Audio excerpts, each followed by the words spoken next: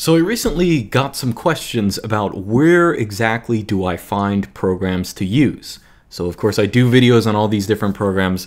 Where do I actually find them? How do I learn about them? Do I just randomly install programs in the repository and then try them out?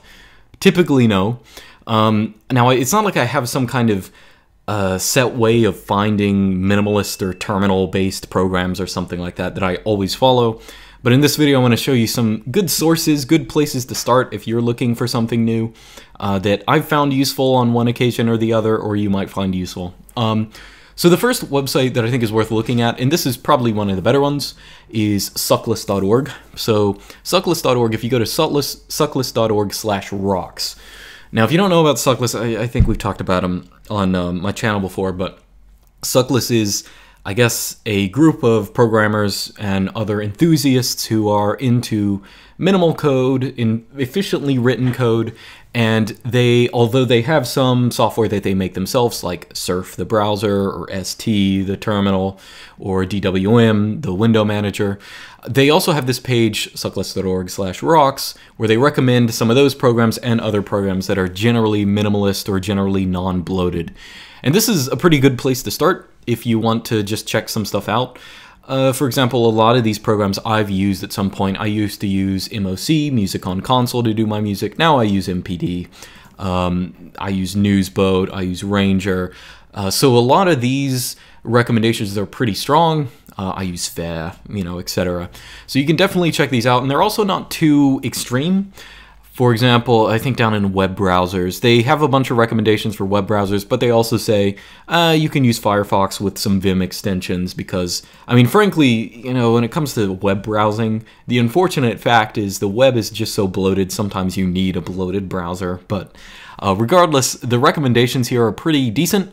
A lot of them I've tried, I've played around with, and I think pretty much every main program I use is probably in this list. So I definitely recommend it if you're just looking for, if you're not happy with whatever program you're using, I recommend just checking this kind of stuff out.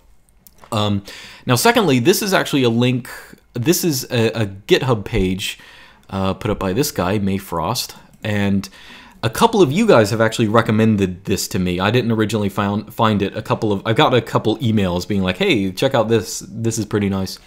So this is a much more extensive list of different categories of programs and minimalist software for each category. Now it's organized in such a way, so if you look at any particular entry, they're supposed to be organized such that the one on the left is the more bloated equivalent, and as you move towards the right, you get more and more minimal.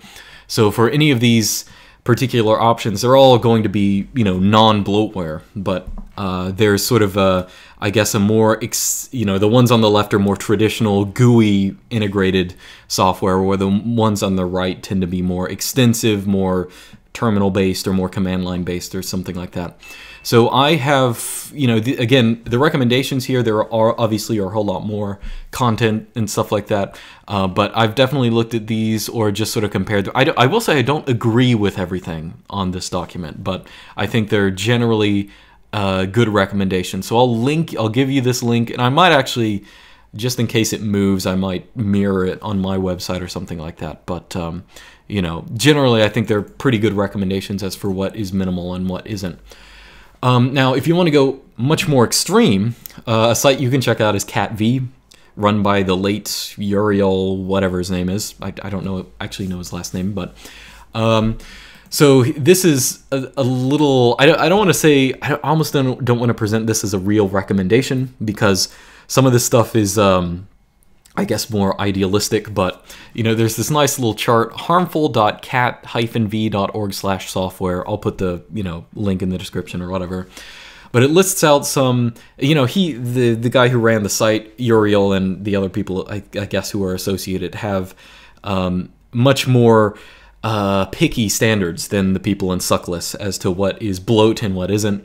So you can check out this little chart, which some of the recommendations I think are a little extreme, but some of them I think are at least worth looking at because they make you think.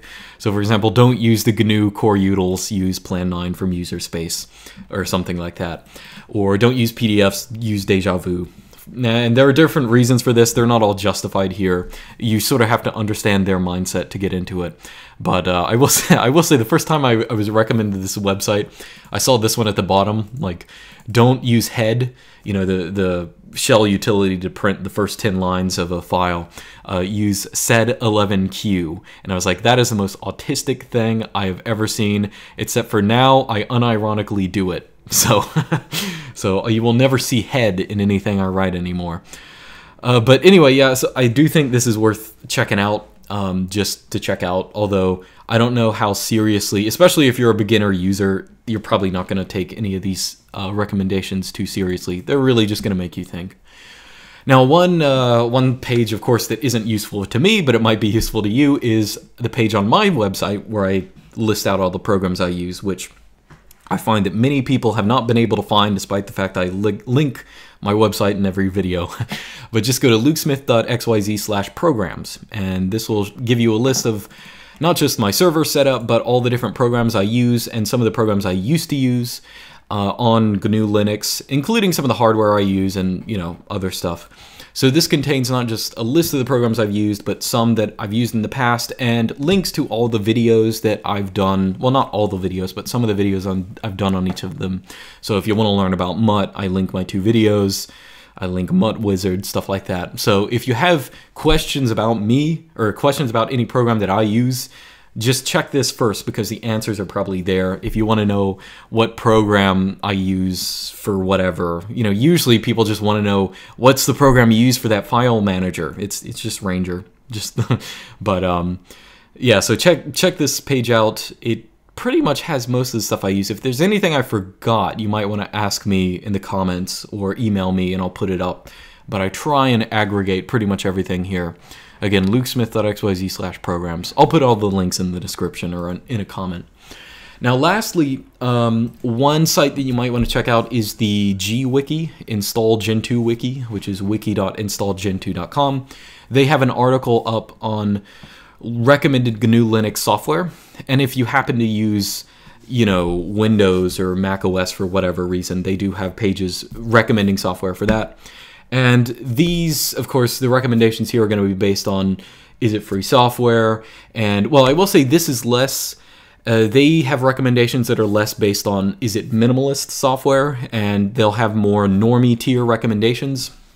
A lot of these are bigger programs. So if this might be better if you're a Linux newbie, I guess, and you want to have familiar looking programs that are familiar to your experience on Mac OS or Windows. This might be a better option to check. The site has been messing up. I don't know why. These it's supposed to have little icons for the programs, but some of them aren't showing up. But, you know, someone should fix it. It's a wiki. I'm not going to do it. But actually, I don't think people have updated this wiki recently, but it still has a lot of good information. It lists out things by categories and, you know, just different music players, different file managers, different everything that you might want to check out. And again, this is more like, I guess, introductory level stuff. They also have some other pages. For example, they have one on ricing. You might want to check this one out, or just check out the wiki generally. It has some program recommendations, I think, at the very bottom, like what do people typically use when you see screen fetch images on G or whatever. But this is sort of, I guess, more basic stuff when you're just getting into configuring your system, but it still might be worth checking out. So anyway, that's about it. Again, there's no secret. It's not like I consult any of these pages specifically, but they're just pages I've happened to have found useful. If you have any questions about my specific setup, feel free to ask, but hopefully you can check these out and get your own ideas. But anyway, so that's about it, and I'll see you guys next time.